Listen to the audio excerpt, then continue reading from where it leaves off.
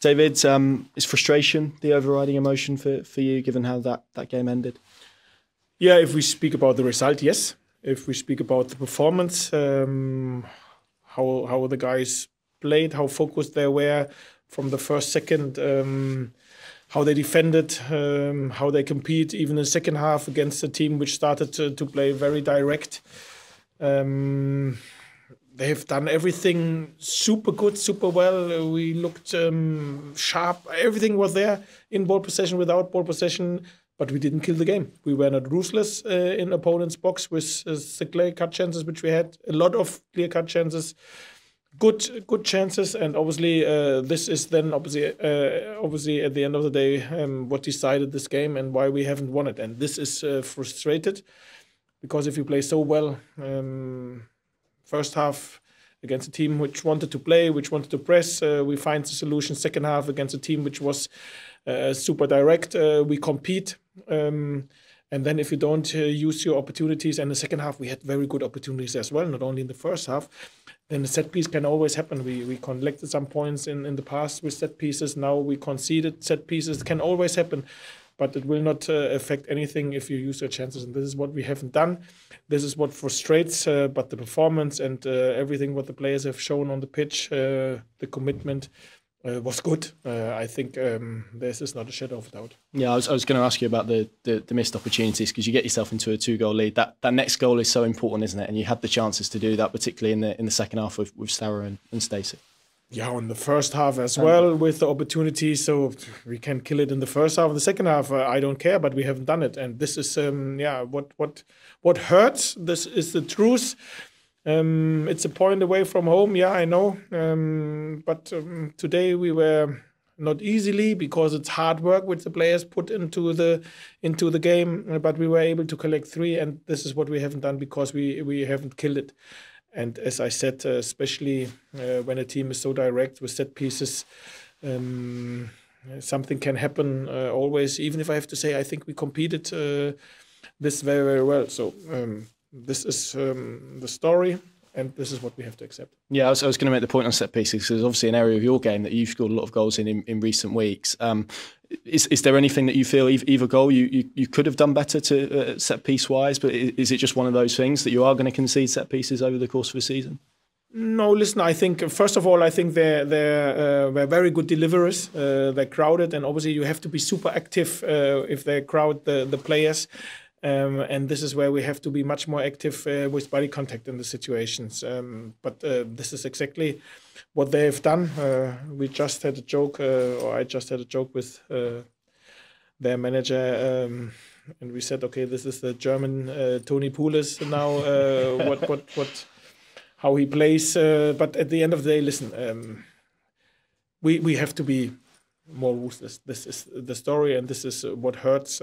Anything apart from this, how we played, how we defended, even against the direct side, was good. And as I said, set pieces were good deliverers. Yes, we can do this better, but this will always happen in football, that you can see it, especially if a team is so direct and put so many long throw-ins and whatever into the box. Yeah, and Danny Royle's just spoken about that, making the 4 changes at half-time, going a little bit more direct, but you feel your team kind of dealt with those changes quite well. Yeah, I think we competed well with the long throw-ins, with the corners. Apart from these 2 corners, we found our way to be competitive and to create chances. We had, I think, at least 3, maybe 4 super good chances even in the second half. And this is what, unfortunately, we not have used second half and first half for sure as well. So we were competitive against both styles, but we didn't use our chance. I think this is it. Listen, everybody who has seen, this is quite easy. This game got decided that it wasn't the win, that it was only a draw because we haven't used our chances. Very, very easy. And so there's obviously a few fitness things to speak about. Let's start with Liam Gibbs first and foremost. Came onto the pitch, went off quickly. Looked like a hamstring issue, I think. No? It's a squat. But it's an injury, yes. And obviously Duffer was super tired after the last game. We can't take any risks with this thin squad which we have. Danny Bath has always played very well, is a super pro, and I think he has done very good today.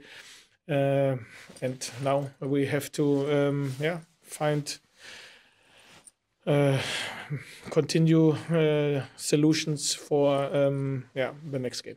With Gibbs, is there any indication of how that looks at the moment? Is it one where you're going to have to go back and scan it? Yeah, for sure. I think it's a more serious quad injury if you come on and can't continue, but we have to assess.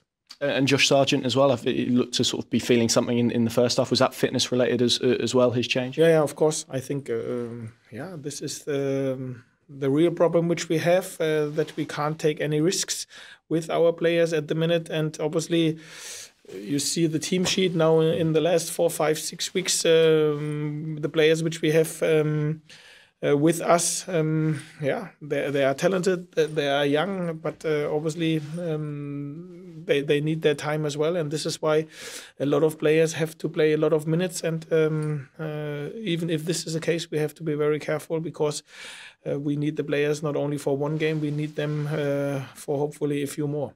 And that's the risk, isn't it? When you've got such a small group of players that are playing pretty consistently, it does increase the chances of injury. Yeah. That is a risk which I always warned, but obviously the decision was made to go with such a thin squad, and I had to accept it. In terms of the substitutions that you made, bringing Duffy on late on, was that about kind of what you spoke about, to sort of go or prepare for the directness and deal with the directness that they were bringing, and also the long throw threat as well that increased in the second half?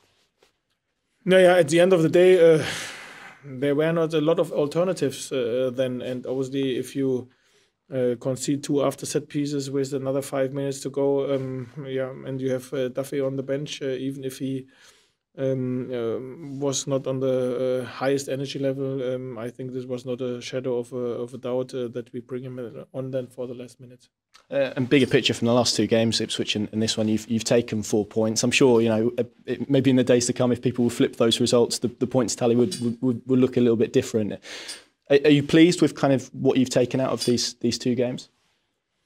No, I would have liked to have 6, and I think this is obviously the normal reaction after you've seen the 2 performances. But football, you not always get what you wish. You get what you earn, and today we only earned 1 point. Why?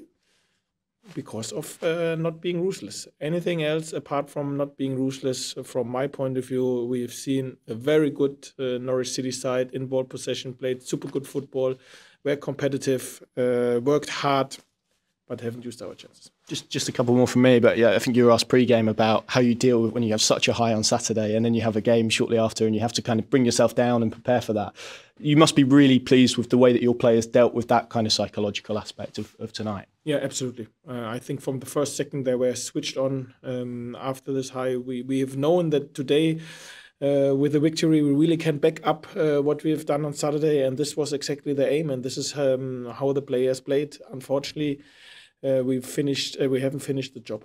And just finally, I mean, you've mentioned the squad and you've mentioned some of the fitness concerns. I think this is your 3rd game in 8 days.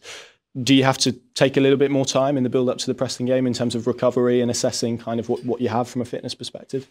No, we have the same routine like we always had in the past when we have such a short turnaround. Obviously, it's nothing new to have a midweek game. The difference is, obviously, we had a quite busy Easter period beforehand.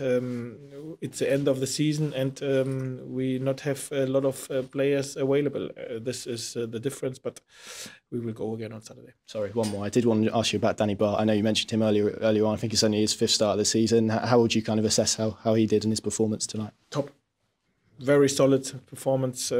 Exactly what we expected from him. He's a super pro, a superhuman being as well, and always reliable. So he never let me down when got used. And I was very happy with his performance today. And obviously, this gave the chance to rest Duffy today. Thanks, David. Thank you.